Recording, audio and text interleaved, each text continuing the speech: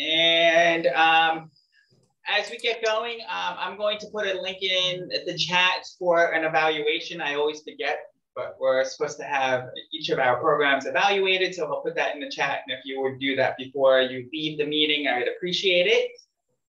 And was there anything else I had to remember, Maria?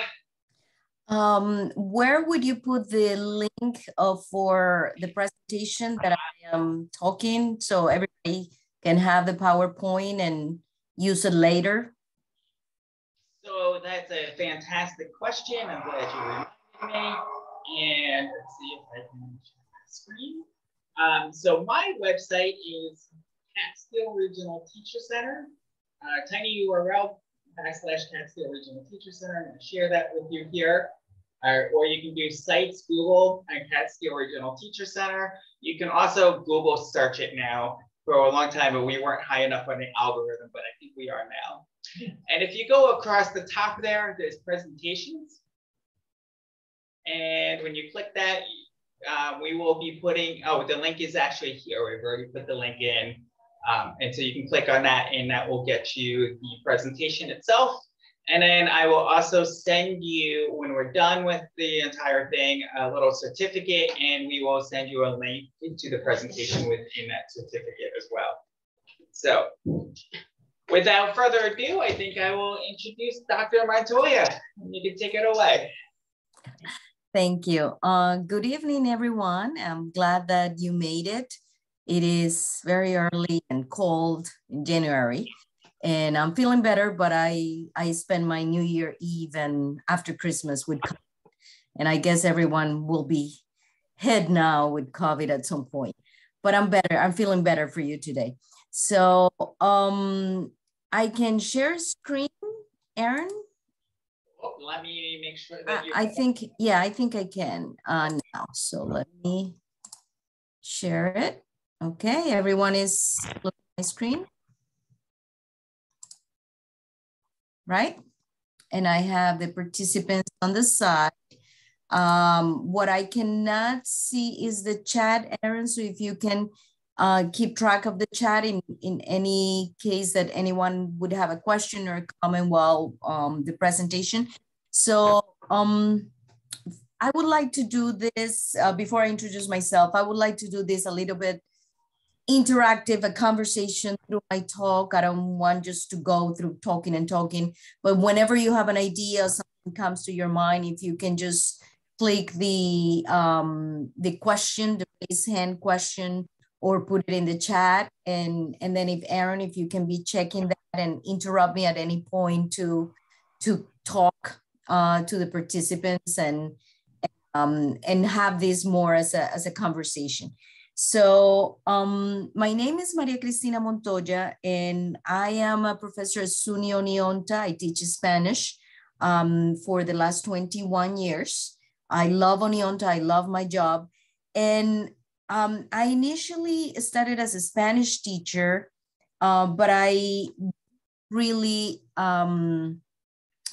was in the field of English language learning. I started teaching a class, and that's how I got into this. So my expertise in the field are a result of my experience and who I am and the work I do, and that I have been engaged for this last 21 years.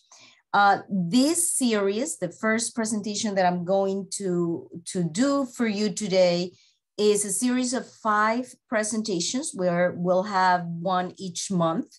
And this is aligned with an extended bilingual education certification that SUNY Oneonta will restart. We had it for 5 years, and now we are going through another process of grant writing for the state. And we will restart it hopefully this summer. It is a 5 courses that you take with 2 exams, and then you become certified in bilingual education. This is a grant-funded program with SUNY Oneonta, so your tuition will be paid if you apply for the program and you go through it. And the intention that we have with these 5 series is that each series will be in relation to one of the courses that are part of this program. So the presentation today is related to the one course that is second language acquisition, and it's an introduction of the study of languages, how people learn languages, how kids learn languages, and in particular, in the context of English language learners in K through 12. So any questions so far? No, any comment? Fine, okay. So let me tell you a little bit about myself. So this is a slide about who I am, where did I grow up? You can see here a picture of myself when I was 5 years old. So I usually do this with my students in this class when we introduce our language, our practice, how is that we became who we are today, a teacher, and why in that particular field. So as I was telling you at the beginning, I didn't intend to be an English language learner or a practitioner, but I became one because of my immigrant experience. My mother migrated to the United States in the 70s, and she left me in Colombia. I'm originally from Colombia. And then when I was 11 years old, this picture over here, she brought me to the United States, and I became an English language learner in middle school. I started in last grade in elementary school, 6th grade, and then I went through 7th grade and 8th grade. When I was in 8th grade, I couldn't handle it anymore. It was very hard to be an immigrant child. And I had the opportunity to go back to my country and finish my studies there and live with my father. So that was very traumatic. And that's what a lot of ELLs experience when they move into a new country. There's some ELLs that are immigrants, and there are other ELLs that are born in the United States of immigrant parents. I am the immigrant child. So this was my first experience into this field. Later on, I came back to the United States. I did my graduate studies. I learned English as a second language as an adult already. I was 23 when I came back, and that was a little bit different. I was not in the K through 12 system. So I was an adult learner and trying to immerse myself into the productive system of the United States. When I became the Spanish teacher that I am today is when finally there was a need to teach heritage Spanish speakers. They were not exactly learning English because they had gone through the K through 12 system already and learned English, but they were now at the college trying to improve their Spanish. And there it was when I first encountered this population, and I was able to observe the population outside of my own experience. And then I was able to connect my experience when I was 11 years old with the experience of my students. So these are some of my students. I have two types of students at SUNY Oneonta. I have the Spanish second language learners, who are the students that want to teach Spanish in high school, or they want to become bilingual teachers in elementary school. And I also have the heritage speakers. I have some of them that want to improve Spanish and use their bilingualism to become also teachers in the K through 12 system. I am part of the Oneonta community, and there is a small Hispanic community. Little by little is increasing, and you may find some people and some students that come and go through the K through 12 system in Oneonta. So in Oneonta, I also do traveling with my students. I take my students to Colombia, and this is something that I really enjoy, trying to be a bridge between my two cultures. The first time when I arrived into the United States was New Jersey, and then I ended up in New York because of my work in Oneonta. So I would like to hear a little bit from you and from the participants, whoever wants to participate, and you can turn on your microphone and tell me where you're from and what kind of experience you have with ELLs, why you're interested in this field. So if we can hear a little bit about everyone so I know who I'm talking to. Sure, I think what I'll do is I'll call on people, and that way I can ask questions if I have some. Anna Quigley, can we get you to start? I'm sorry, I missed that. What was that? If you can tell me a little bit about yourself, where are you from, and what school district, what grade do you teach? Sure. And how you became interested in ELLs. So what is your interested in learning about ELLs? So I'm actually certified in ELL. I was recently certified, I want to say 3 years ago. I was interested, honestly, because Riverhead, I'm sorry, I have kids crying in the background. Riverhead has a very high need. A lot of ELL students have come into the district and we didn't have enough ELL teachers.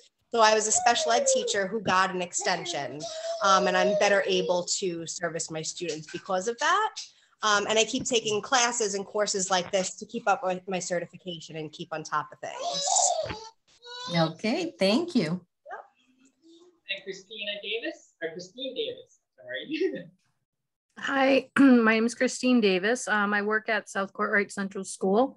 I'm currently a 7 through 12 math teacher, and I'm pursuing my administration degree right now. We have no ELL students at our school. I do have a little bit of experience. I did I'm going to say probably 10 years ago, there was a migrant program at Hartwick over the summer. So I worked that for probably about a month and a half-ish, and that was a great experience. I was teaching math, I had a translator. It was just a very interesting and definitely something that I'm glad that I was able to experience. Thank you. Erin? Hi, everyone. I'm Erin. I am a high school math teacher at Margaretville Central School. And we have a large population of ELL students. So I'm just here to gain a little more knowledge on how to teach them. Welcome. I have a J Dax. Yeah, you said it right. Hi, I'm Jessica. I'm a 6th grade special education teacher on Long Island. And I work in a very diverse school district here. And I'm taking this course just for my state CTLE hours, how percentage of that has to be an L requirement. So that's why I'm here, to see any information I can take away and implement in my class. So hi, everyone. Hi, and welcome. And Julie? Hi, I'm Julie Schell. I teach 5th grade at Valley View Elementary. That's here in Oneonta. I teach specifically the reading and social studies, and my colleague, Miss Melanie Goss, who's also here tonight, she teaches the math and science. I'm not going to try to speak for you, Melanie, but we're both here because Melanie has a new 5th grade student who speaks mostly, if not all, Spanish. So we're trying to grab any kind of knowledge out there in helping her be successful in our classrooms. Welcome. Thank you. And Marianne Schwartz. Hi, I'm Marianne Schwartz. I teach 2nd grade in Patchogue Medford School District, which is a very diverse district. 50% of our students are Spanish speaking. I'm currently going for my certification in, oh my goodness, just blanked out for a second. My TESOL certification, and I'm just looking for some extra support in getting my certification. So that's why I'm taking this course. Well, welcome. And Maureen. Hi, Maureen Daly. I work as a teacher's assistant for East Williston School District. I've worked in the high school, middle school, and now currently in the elementary school. And I'm taking this course to figure out how to better support my students who are ELL learners. Fantastic, welcome. Thank you. And Melanie Gross. Hi, I'm Melanie Goss. I teach 5th grade at Valley View with Julie Shelf here in Oneonta. And like Julie said, we got a new student this year who is primarily Spanish speaking. She has a little bit of English, but it's mostly greetings and things like that. So we're here just trying to learn whatever we can to meet her where she's at and help her learn English while still getting the 5th grade level content. Thank you and welcome. Michelle? Hi, everyone. I'm Michelle Batista. I'm a reading specialist at the East Williston School District. Hi, Maureen.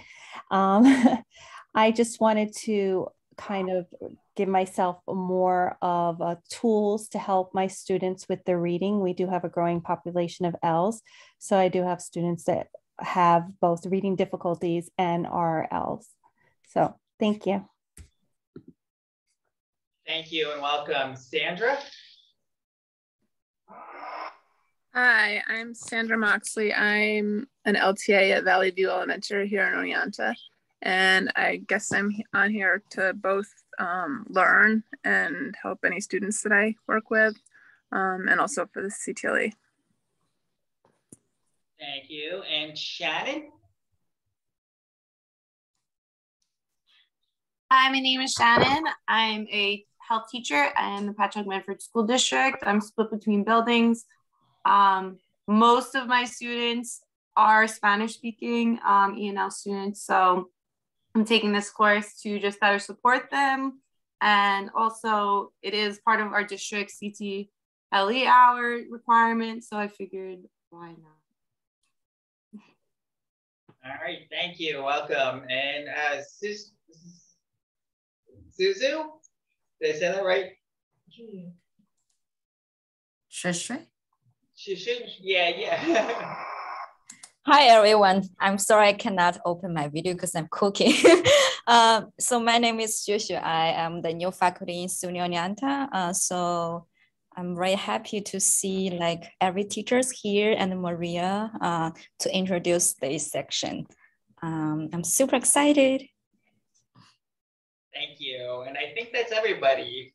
Did I miss anybody? There we go. I think we got everybody. Okay, so finishing with Shushui, so let me wrap up on this introduction about our program.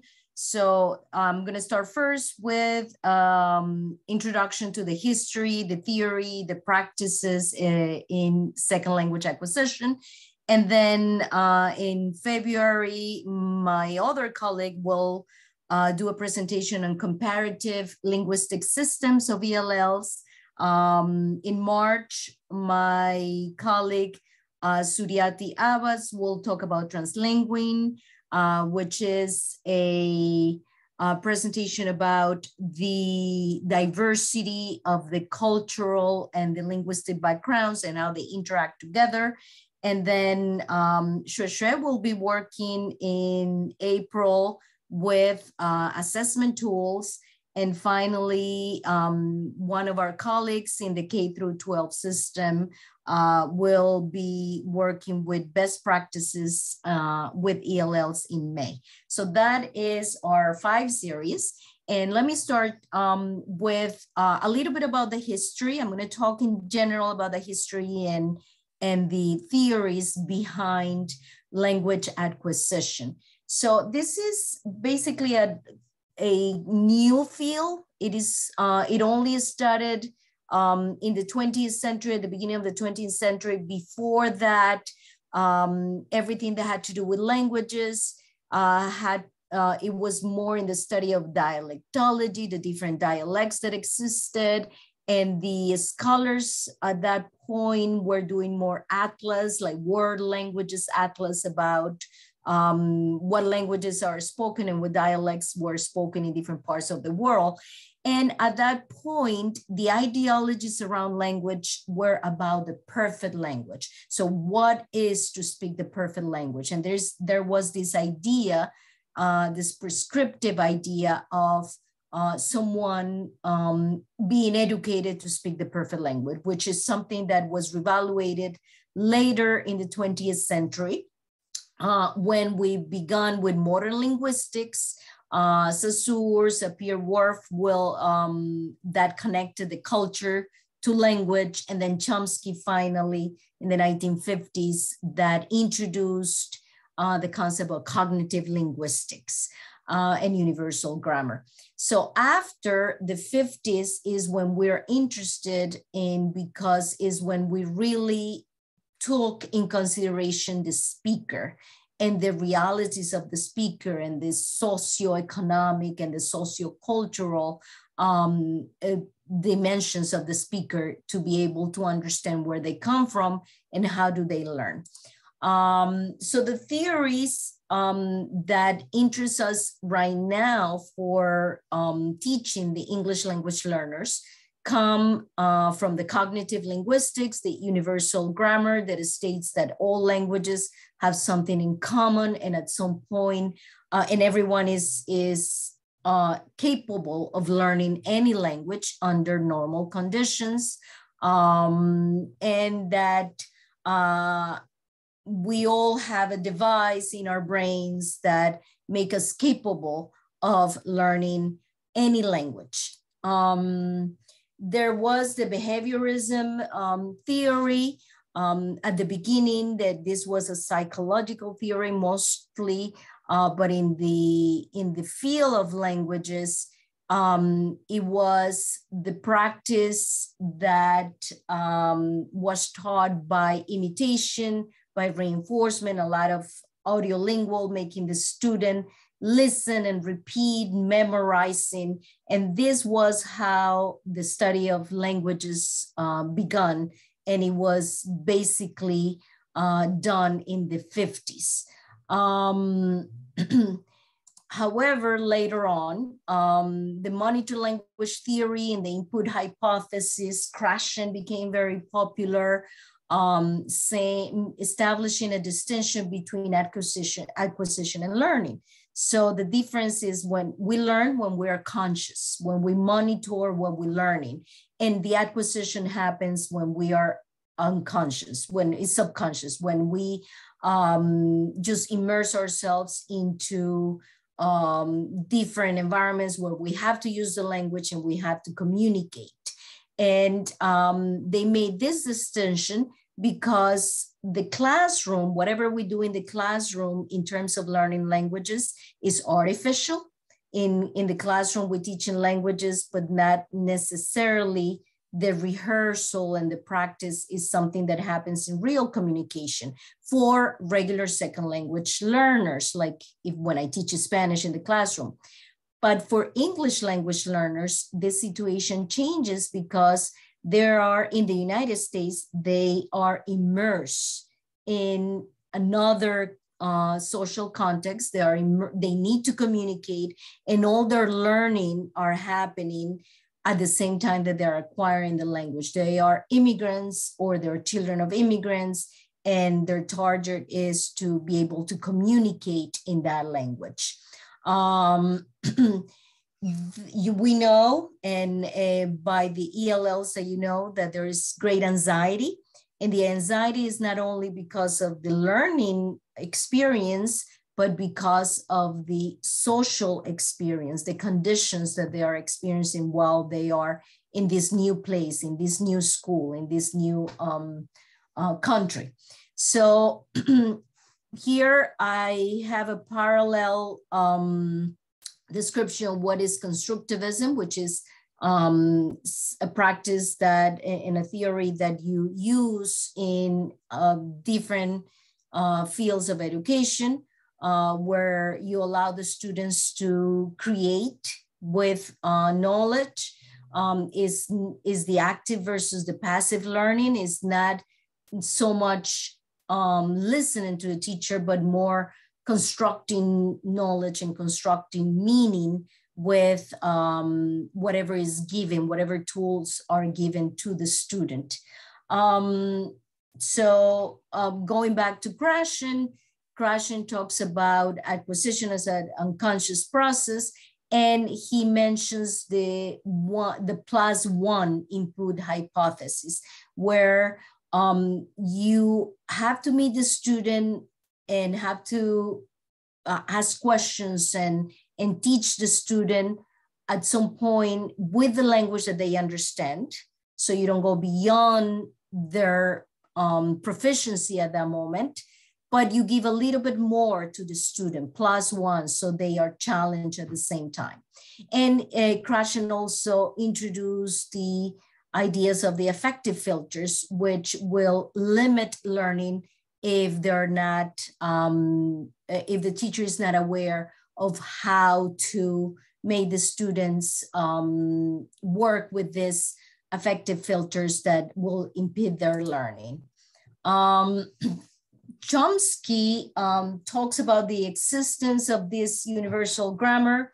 So every student can transfer whatever knowledge they have from their previous language into the English language that they're learning. Sometimes there are explicit explanations that need to happen for the student to become aware and activate the learning. And sometimes those explanations are not necessary. Those translations are not necessary because of context. The student immersion will learn and will negotiate meaning and therefore acquire the language. So one important concept that Chomsky brought for us was the idea of competence versus performance. This is something that happens in language learning. So competence is the knowledge, is what the student learns and is aware, is totally conscious of what he learns. So when you teach a student vocabulary, when you teach verbs, how to conjugate, how to structure sentences, there is the student learning consciously, and that knowledge that the student obtains is the competence. Performance, on the other hand, is what the student is able to do with what they know. So we know, even as native speakers, that we may know a lot about our language grammatically, we may know all this syntax, but when we're talking in real communication, in real situations, we may not use it. We may speak with errors. There may be filters there that are making us forget things or not use the correct grammar. So that's performance. So one thing is what the student knows and what the student is able to do with what they know. And this difference was brought by Chomsky. Later on, after the 50s, the cognitive theory was referring to, there is some rote learning that happens in the classrooms, flashcards, memorization, but this rote learning needs to be associated with some meaning, and that meaning in context. And so meaningful learning needs to happen in order for the student to remember and to be able to use what they're learning in the classroom as knowledge, as information. So both types of learning are important. This practice, this memorization is important, but always this memorization needs to be with some kind of social context in order to sink in. In the applications of the second language, there is the interaction hypothesis, where language teachers always imply that there has to be some kind of conversation, dialogue, negotiation, modify interaction. So when you talk to the student, it's not that you're doing baby talk to the student, but that you are modifying your language in order for the student to understand and to negotiate meaning with you. There has to be corrected feedback. And the feedback, there are different types of feedback. And in this course, we talk about recasting. We talk about how sometimes you give feedback to the student in a way of dialogue, repeating what he said or she said in the correct way. and highlighting it, maybe changing the tone of your voice, making the connection between what you talk and what you write and what you ask the student to write. So it's making all those connections that you may provide corrected feedback without telling the student you're wrong, but this is the way we should use this particular structure, this particular vocabulary. So, and then later on, the sociocultural perspective is where we are basically today, how we need to teach the students according to the social aspect, the social realities that are around them. And here is where the rural, the urban settings, all this comes into play. The student needs to have comprehensible input and output. They cannot be pressured to produce whatever they don't know how to produce. So it's scaffolding, which you know as teachers, that little by little you present the student something that they're able to produce, and then a little bit more for them to engage in a dialogue. So this is a summary of the pedagogies, the timeline and how it happened, what I just said. You can go later and look at this and see where do you think that the context of your classroom and your teaching falls. Right now, the ELL's practice and theories are mostly on the sociocultural and cognition practices. So who are the second language learners? And right now I have been talking up to this point about second language learners, thinking that the ELLs are learning English as a second language or English as a new language. But we will see throughout this talk that the ELLs are not only learning English as a second language or as a new language. Some of them have been born in the United States and English has been always around their lives. So the second language learners, in the case of the immigrant child, they already bring one language into the classroom. So they can use whatever literacy they have, whatever knowledge they have in that language, they can bring it and use it in order to acquire this second language, English. And as teachers, we will be able to know the two systems, compare and help them to transfer positive information, meaning positive transfer where the two languages connect. Going back to this universal grammar that Chomsky taught. All the languages have certain principles that connect. And if we as teachers are able to connect the syntax of one language with the other, we can bring some prior knowledge into the learning English as a new language. The attitudes of the learner are very important. They vary depending on their age. Some of them want to learn. Some of them are rejecting their experience in the United States. As immigrant children, they feel that it's a lot of pressure to be able to communicate, to be able to socialize. Sometimes, depending on where they live and the ideologies held by the community at large, they may feel that their language is not valued, and they reject their native language, but they still do not know English as the dominant language of the society. So these may act as filters that limit their acquisition of this second language because they have a negative attitude towards it. Informal versus formal settings. And then that also gives a different type of corrective feedback. So if they're in an informal setting and the communication is flowing. Maybe they don't receive corrected feedback, but if they are in the classroom and you're teaching them formally the literacy of English academically, then they will receive constant corrected feedback.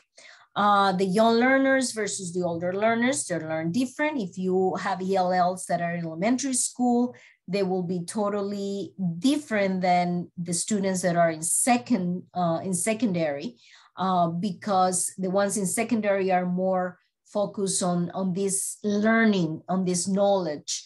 And then the socialization aspect goes when they're outside of the classroom. The exposure of the second language, what kind of these course types they're exposed to, oral, written, if it's through songs, if it's through translations, or interaction through dialogue. And if that second language is used in real communication. And this is key. For the ELLs, it is usually that case. They are trying to communicate, and therefore their use of English, even if it's in the classroom, is more authentic than if, for example, the students that I have in Spanish in my classroom, where they're not immersed in the society that speaks Spanish. So the second language exposure is also adapt, is modify. So you may see that when you have your ELLs and you're teaching your content area, you may modify the words you use, the way you speak to the child or to the teenager, to be able to have this dialogue with the child. So your teaching changes into teacher talk, sometimes of teacher talk, and is not exactly authentic or the way they will find it in informal situations with native speakers of English. Okay, so I will go through this because I already talked about this, and this is the important part that we need to be able to differentiate between our ELLs. So when we are not used to be in a environment with ELLs, and we see that there is a new immigrant, or there is a child that has a last name that is not so common, and their parents do not speak the language very well, or you see that their parents are immigrants, schools tend to classify all of them as ELLs or ENLs, English as a new language. And they group all of them in one room or in one type of resource that is offered, but they're different. And this is something that as teachers, we need to figure it out, who are our ELLs. And there are basically two main types with some differences. There is the heritage language learners, and there's the second language learner, and the second language is English. So the heritage language learners are those kids that are born in the US within households that speak another language. So for example, in my house, I have 2 children, and my 2 children are heritage language learners. They were born in the US. They always watch English TV. They always went to the supermarket and listened to English. So English was in their community, was always part of their lives.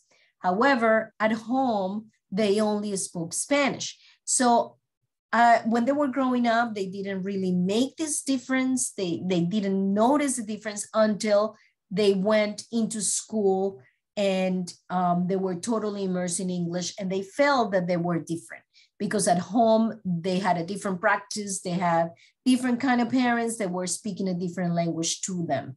So these are the heritage language learners. They usually know more English, depending on the level of education of their parents, depending on the literacy acquisition of their parents, what the literacy level. So those heritage language learners are more advanced proficiency in English, but they may not necessarily be more literate in English. And then the second language learners are those immigrant kids, the people who learn a different language. They grew up in a different system, a monolingual system of other language than English. And then at some point in their lives, they immigrate into the United States and they are learning English as a second language or English as a new language. These are some of the ELLs that you recognize right away, that you feel they need immediate assistance to be able to communicate, because the heritage speakers, they communicate already. But they have different needs. So it is very important that we differentiate them. They cannot be taught in the same way. The heritage are more proficient than the second language, and the second language have an entire linguistic system that they can transfer and they can help to learn English. Whereas the heritage language learners do more code switching because they have two systems and they're born with two systems and grew up with the two systems at the same time. Okay, so far, does anyone has any comment about the ELLs that you have? Have you noticed this difference between the heritage languages learners or the heritage speakers or the second language speakers? Anyone?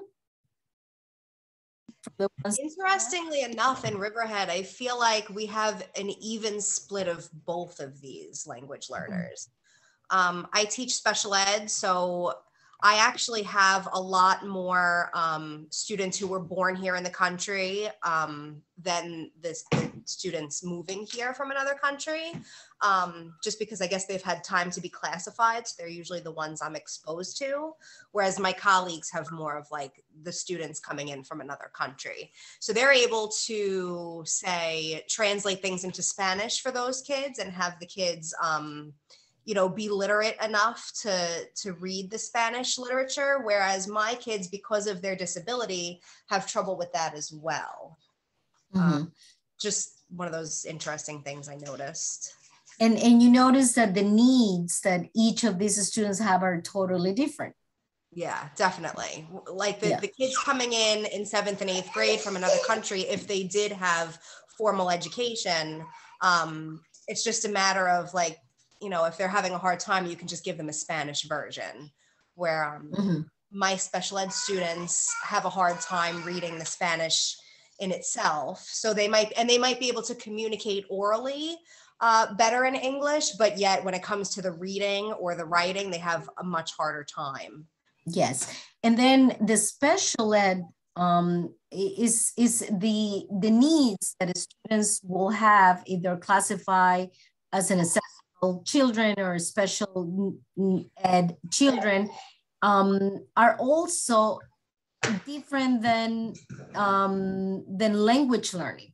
So sometimes in some schools we confuse a student that is a heritage speaker, comes from a household where they speak Spanish and they are fluent in Spanish, but they're not literate. They're not surrounded by literacy in Spanish because their parents are not educated. Their parents not even completed elementary school. So this child doesn't have enough vocabulary.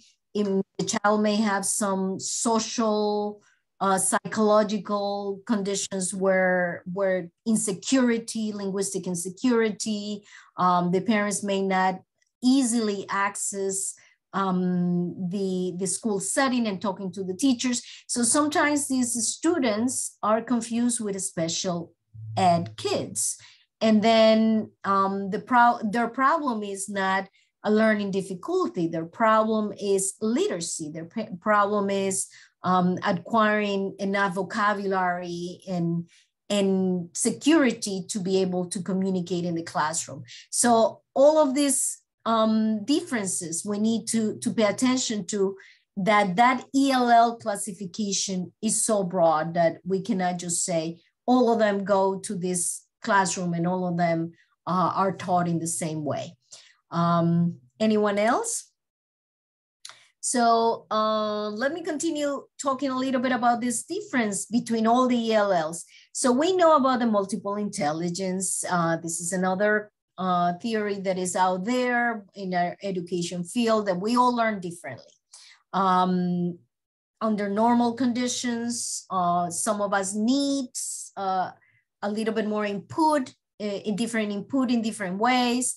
So the ELLs also learn differently, and the literacy aspect and the linguistic aspect is very important when we're teaching all this kind of content. So there's some circumstantial factors that affect this learning, and it's the type of intelligence, how we learn, what is our predisposition to learning, the aptitude. Sometimes we have talents for certain content, sometimes we don't. And we have to learn anyway. So even if we're not good at math, we learn in math because it's part of the curriculum. So the aptitude also is important, the personality. We generally believe that the timid kind of personality have a harder time learning. That might not be the case, because maybe that timid child is able to learn more introspectively, to think, to reflect, to do more writing. And this is a way they obtain literacy. The extrovert definitely is going to be able to risk more in the talking, in the oral proficiency, and that's the way they learn, but maybe they're not so careful about the writing part or the grammar part. So we need to help them balance that. The anxiety that they come with into the classroom, what kind of anxiety do they have? How is this anxiety related to their family condition, to their community? The motivation that they have and the attitudes. A lot of them, when they come into this country, they have an instrumental motivation. They need to be able to communicate. They need to be able to go to school. So that's more practical. Integrative is if in the case of the heritage speakers, if they want to maintain the language of their parents. Why do they want to maintain it? Because they have a grandmother living at home with them and they need to communicate, because there's culture that they need to maintain that makes them feel secure about who they are. The learner practice preferences. This is again through the going back to the multiple intelligences, and the learner's beliefs. Sometimes there are certain languages that are devalued in our societies. Sometimes in certain contexts, people will give the child the message that if you speak Spanish, you're poor or you're uneducated, and the child receives these ideas. And if they receive these ideas, that affects the way they learn and affects the way they integrate into the English dominant speaking society. The age of the acquisition, the environmental opportunities for real interaction. So definitely you learn a language better and faster if you are given the opportunities for that real interaction.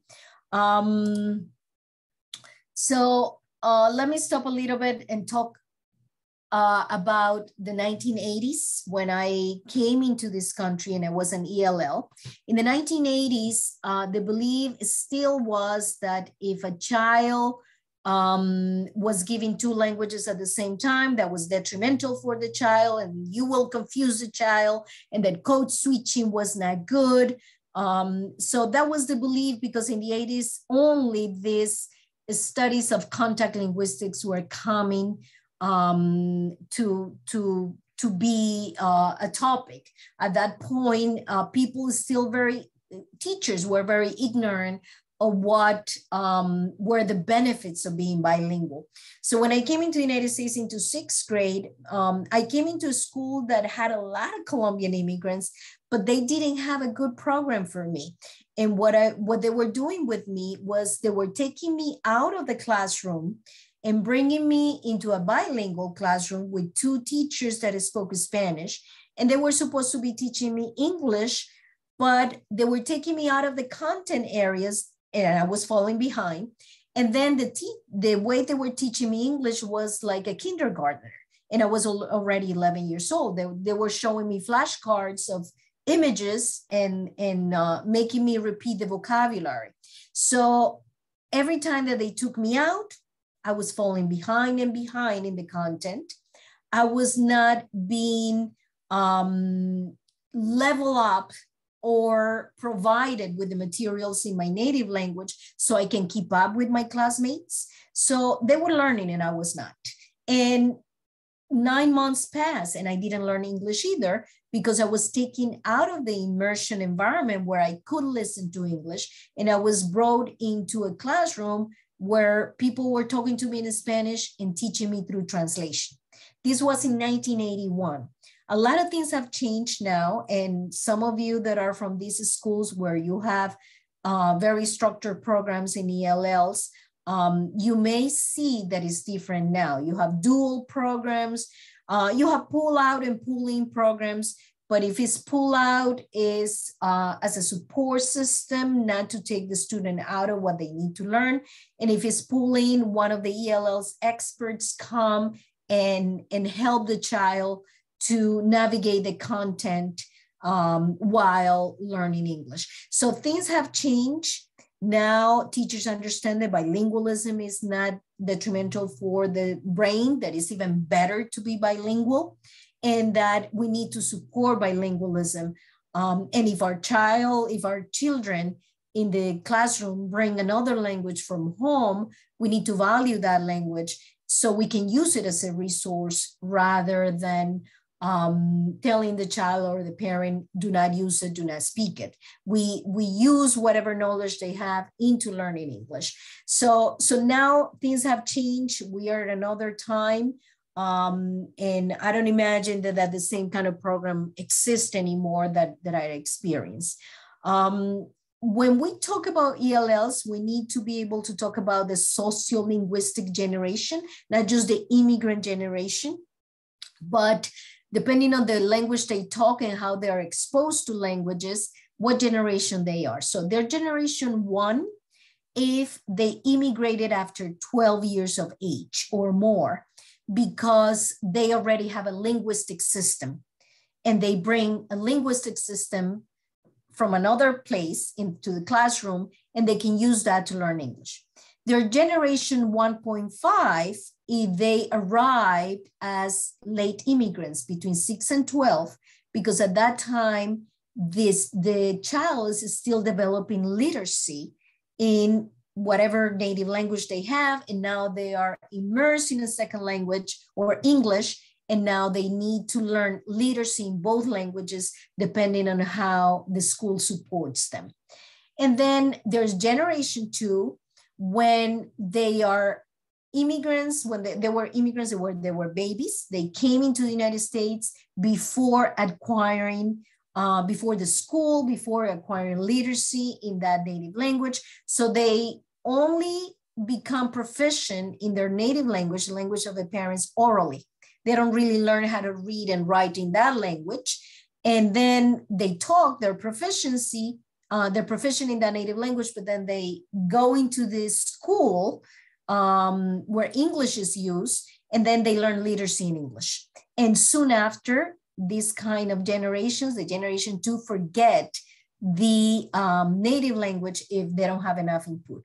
And then there's the generation 3, where the grandparents are the ones that are the immigrants, not the parents. In generation 2 are the parents, in generation 3 are the grandparents. By that time, a lot of immigrant kids have immersed themselves into English because their parents are fluent in English and they lose their native language. They only have a passive knowledge of the language. Some of them retain it because the grandparents live with them and there is a language that is important in the household. So this is important to recognize in your ELLs, what sociolinguistic generation they belong to. Any questions so far or comments? Another aspect that we need to pay attention is the bilingual proficiency of our students, the ELLs. Where are they from? And what kind of dialect do they bring from their families? This really adds to their identity and how they present themselves in the classroom. And the linguistic ideologies behind this may tell them that if they are from Caribbean regions, oh, maybe I speak a bad Spanish, talking about Spanish. And that creates them some insecurity in what they bring into the classroom and what they can use in order to learn English. The way they talk, the way they relate to others. How do they use both languages in daily lives? Where is English spoken to them? Where is Spanish, or where is Chinese, or where is any other immigrant language spoken? Is it only at the home? Is English allowed in the home? So is a bilingual home, or is a monolingual exclusive home, and the parents are very strict about the use of that language at home? The age of the acquisition, the exposure to either language also it is something that we need to take in consideration. So talking about age, the heritage speakers are usually bilingual first language acquisition. So they not only acquire one language as a first language, but they acquire two. So my kids are an example of this. I always allowed English in the home, but I had enough Spanish input, so they were bilingual since the very beginning. And when they arrive at a school, because I live in a community that is mostly English speaking, then they stopped using Spanish orally, they understood. So now their Spanish is more passive, understanding only. But in their acquisition of English, you can see that at some point, now that they're in high school, middle school, their vocabulary is different, the vocabulary that they use in English, because they transfer some of the Spanish words that come from Latin and English words that also were in contact with Latin in history. And now they have all this increased vocabulary that a monolingual English kid may not have because they don't have a contact with Spanish. So it depends on the input. The proficiency may change through life. As my kids, they became more proficient in English than in Spanish later on in life. The function of each language, when they talk about food or family, they may switch to Spanish, but when they talk about academics, they may do it in English, depending on the input they receive.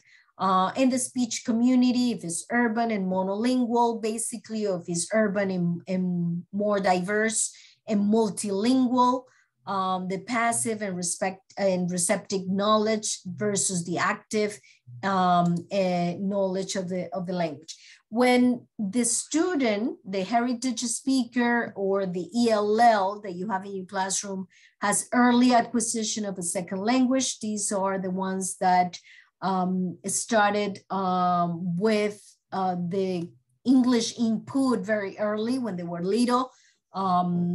So these are basically the heritage speakers that you have in the class. They're very proficient orally, but in writing, they may not be as proficient as the other students. And then you have the late acquisition, which are the second language learners that started with the input and the exposure to English when they entered school, when they were 4, and they went through all elementary school until they were 12 with this input of English in the school. There is, in all these theories about second language acquisition, there's a critical language learning period. And this happens between the ages of 9 and 12.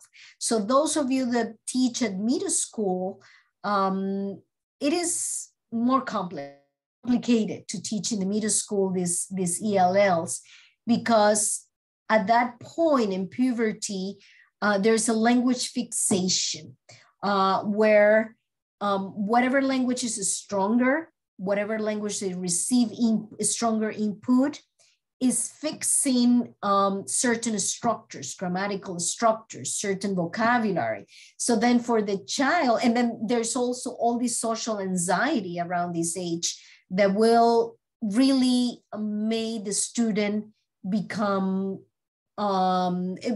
produce more filters to learn that English language learning, the identity construction, how they see themselves within the community. All of this becomes very complex between the 9 and the 12 years of age. Either early arrivals and they have been exposed to English since they were babies, before they enter school, this time may be easier for them. But if they were late arrivals and they came when they were 7, 8, and they haven't really acquired English when they reach this period, the critical language period, then there will be some filters and some difficulty at that time the teachers need to address. The input is very important, not only the input from school and from the teachers, but what is happening at home. Do they live with grandparents? What is the input of grandparents? What level of education is there at the home?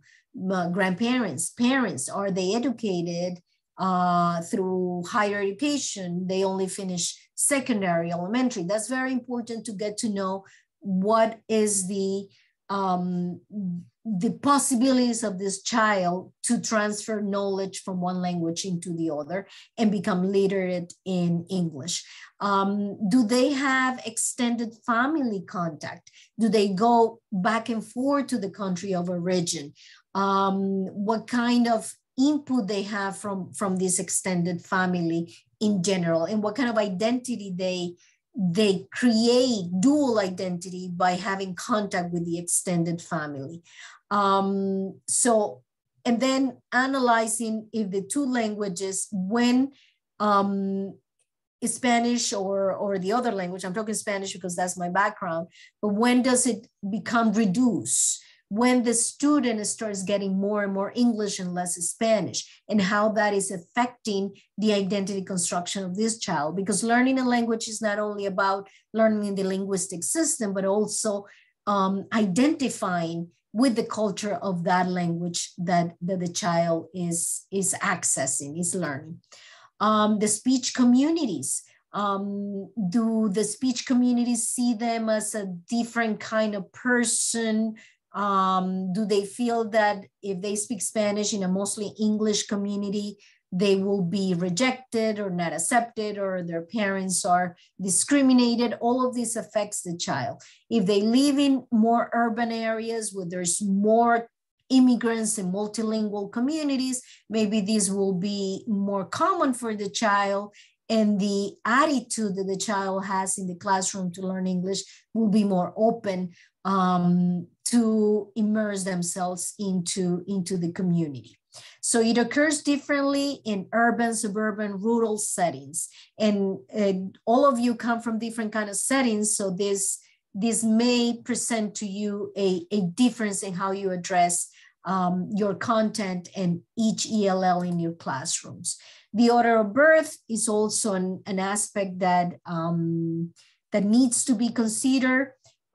Usually scholars in bilingualism say that the older child is more proficient in the language of their parents because their parents spoke to this child mostly in their native language. But then when the second child is born, the first child already knows English and brings English into the home. So the younger child is going to speak more English than the native language of their parents. But this varies. Sorry. And I have found that some of my heritage speakers in the classroom, my Spanish heritage speakers that are younger, sometimes they speak more Spanish than older kids. And this depends on their personality too, depends on their input, depends on their connections with parents and other family members. So it all depends on the input. Although in general terms, the older child usually is more dominant than the younger child. So the monolingual stages of language development in Spanish, and this is my background, usually in the early acquisition, the child will learn similarly under normal circumstances. The cognitive development occurs the same way for all the children if their cognitive development is normal.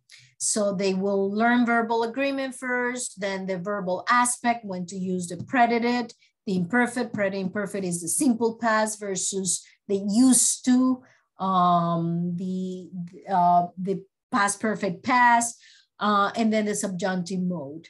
For the bilingual speaker, this may change because of the input, as I has been saying it.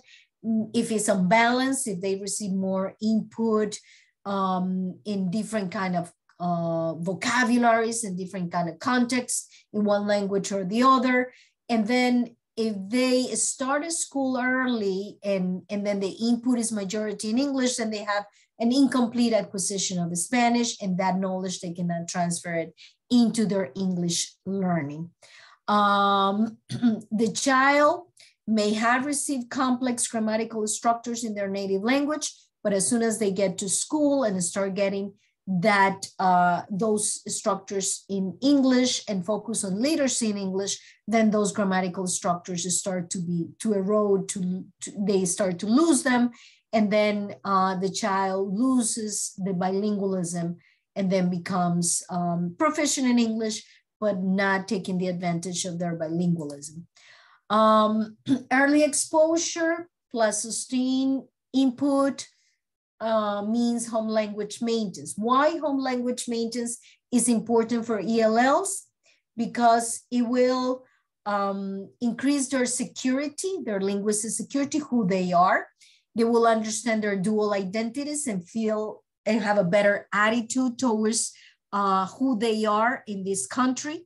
They still recognize that they come from immigrant communities, but that they are also from the United States, and they're also immersed in this country. They validate their experiences of their parents, and they feel important in that way. So that language maintenance of the home is important, and also because they can transfer knowledge from that culture and from that linguistic system into the English language. Sorry, I'm going to interrupt you for one quick moment here. We are running long. We will up the amount of time to 1.5 CTLE hours for those of you who can stay on. Okay. You need to get off because of the time constraints. Feel free to do that. I'm just going to mark that you've got it. In addition, I am putting in the form for evaluation, and I'm going to turn it back over to you, Maria. Okay, and I'm almost done with this. I think I'm repeating myself a lot about this, and you will have this information. It is very important that when you have the ELLs, you analyze their domains.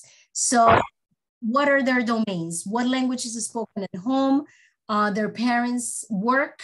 What is their language? What kind of work their parents do? If they have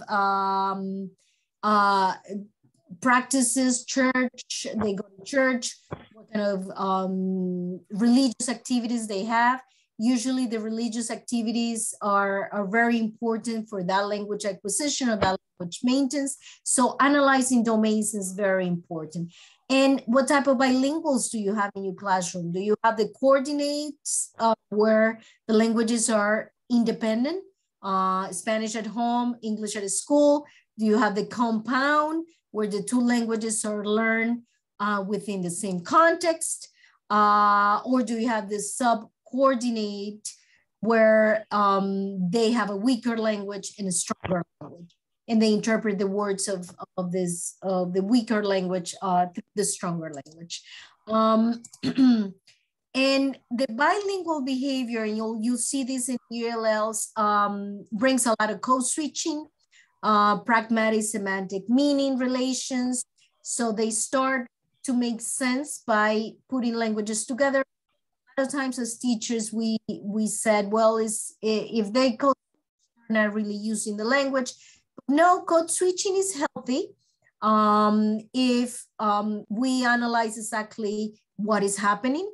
So for example, these are some statements from my own children where They pluralize adjectives in English because we do that pluralization in Spanish. So if you understand what the difference is between the two linguistic systems, you're able to address it, and you're able to give corrected feedback to the student. And they know that it's not that they're doing it wrong, but that they're bringing something, a negative transfer from one language into the other because they don't agree on those kind of structures. So, for example, here we have an example where it says, ¿A dónde llegamos? So where are we? And then my son said the story house. And he's trying to say the library. And I said, but how do you say the story house in Spanish? And then he thinks he's talking in Spanish by saying house of stories. And basically what he's doing is changing the syntax, but not the vocabulary. So this is something that your elementary ELLs would do in this interaction between two languages. And here's where you need to be aware of the feedback that you provide to the child. So here I have some tables where there's some description of what kind of programs are there in ESL or ENL. And then here is the table where you have all kinds of programs that target maintenance, two-way immersion, bilingual immersion, and how is it done. In your school districts, depending on the resources you have, if you have experts, if you have the immigrant population to teach, you may adapt different kind of resources. These are two scholars in the field, Aracelia Centella and Kim Potosky, and I added some YouTube videos there for you to look, to watch later. Kim Potosky in particular talks about these ELL programs and how they are important for native language maintenance and encouraging the teaching and the learning of English. And there are some resources. Okay, so I'm going to stop sharing and see if anyone has comments. You want to talk about your own ELLs so we can wrap up this information.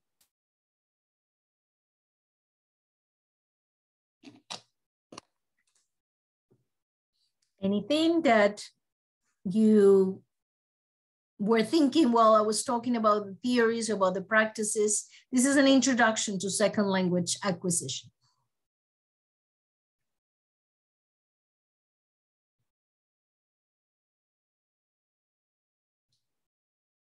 Any story that happened at your classroom with your ELLs? Any difficulty or any success? So with my new student, she is primarily Spanish speaking. And I know like this much Spanish from high school. And so I try to use a little bit of that as well. And like, if I'm giving directions, I'll give directions in Spanish so that she knows what's expected of her, even if it's like I run it like through Translate, to at least give her an idea so she knows what's expected from her. But if I say it wrong, she's so good. Like if I say something wrong or like totally out there, she'll look at me and be like, no, like try again.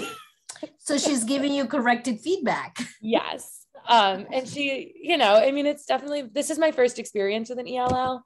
And it's definitely been, you know, a challenge. It's definitely kind of changed the way I look at how I go about teaching. But I just always think it's funny when I say something and she's like, no, like that's not right. And do you find yourself modifying your teacher talk when you talk to her and comparison to other students? A little bit, more in just trying to speak more slowly and use like more gestures, and even just consciously trying to use fewer words, so she's getting the meaning without all the clutter.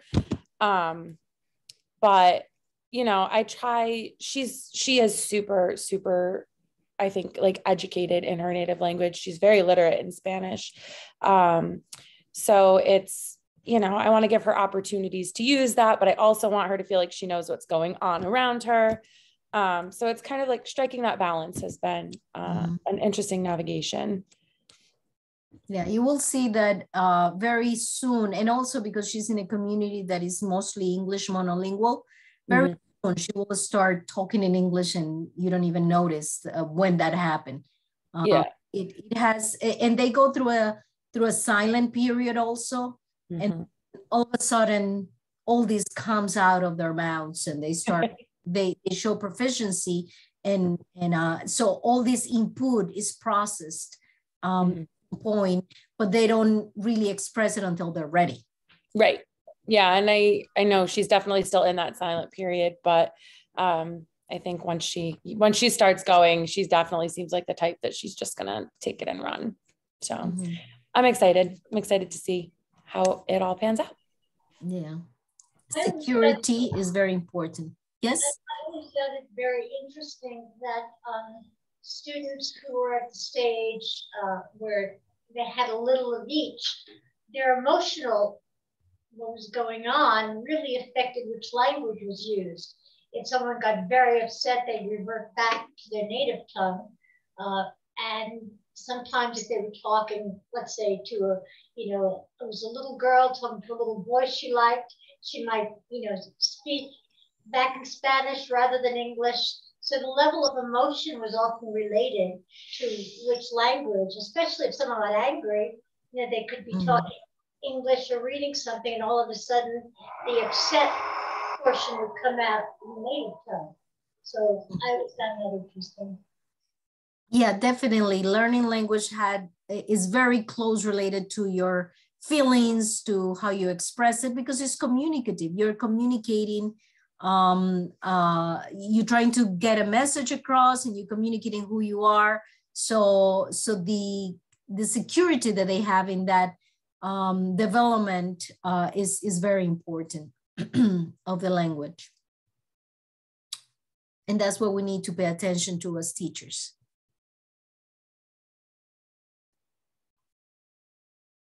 Anything else? Oh, Sandra has her hand up. Sandra, is your hand up? Oh no. I don't think it is. It shouldn't be. I don't know how it got up. No, it's my cursor. It's my cursor. Sorry. Anybody else would like to say something?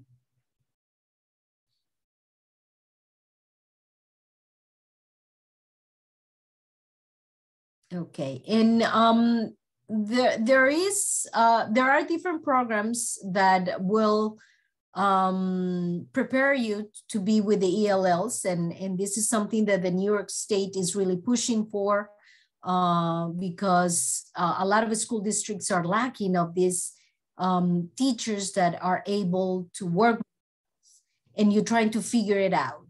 And if you're in a multilingual kind of urban setting, maybe you can figure it out easily because you have more support systems. But if you are in a town like Oneonta, where you don't have that many, then it's difficult. Margaretville, I think it has a lot of immigrants from a particular place, and we get some of these students in our college. And I have several students from this town in the past. I edited a book with all of my Spanish heritage speakers. Mi vida en los Estados Unidos is in Spanish. And if you can read Spanish, it tells all their stories. It's important for you as teachers to know the struggles, where they come from, how is that their parents arrived in the United States, why, what was the need, and what is their family situation to be able to connect with them. Connection is very important to be able to teach them English and allow them to be communicative, proficient in English and be successful. Okay, any more questions or comments? So next, in February, my colleague Alejandra Escudero will talk about linguistic systems of different languages. So she will touch on the topic of the grammars, how all these languages connect, and how it's important for ELL teachers to know how you don't need to be proficient in another language, but you need to know how the languages work to be able to understand what is that your student is trying to to put together in English. When you see that English is weird, is twisted, that whatever output they have is kind of different, is because it's interfered by their native language. And it's important for you to recognize that and to be able to give corrected feedback, comparing the linguistic systems. So she will talk about that, and that is one of the courses in our program of linguistics for teachers, and is another aspect of becoming a bilingual teacher. Thank you. Aaron, anything else? Thank you, Maria. So I put in the chat links to the evaluation form, if you would complete that, please, and then put in there that it's the ELL session 1. You do have linked in there today's presentation, but I will also send that out to you in the next couple of days, as well as it is on our website. And then there is a link for you to register for the next program, which will be on February 3rd at this time. And just like this one, if it does run a little bit long, we can offer a little bit of an extension on the amount of time. So we'll give you 1.5 for ELL today. Thanks everyone for coming. This is great. Thank you. Thank you. Have a good night. Good luck. Thank you. Thank you. Have a good night.